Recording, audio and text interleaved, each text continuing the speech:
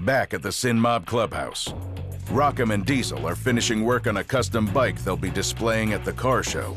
One of the cool things about this bike, being an old school style bike, is it's very, very modern. I used a bagger drivetrain, put in an old school frame, put some modern touches to it, nice little fairing, and did an amazing old school paint job. All right, bro.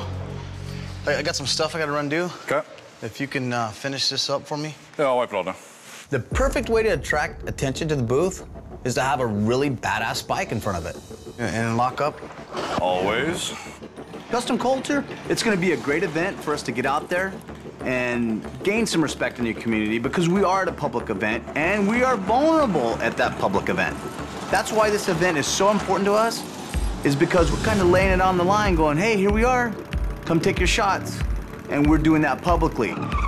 That bike will get attention because people are there to look at the bikes and the hot rods. So, we've got an attractive bike in our booth, getting attention for Sin Mob.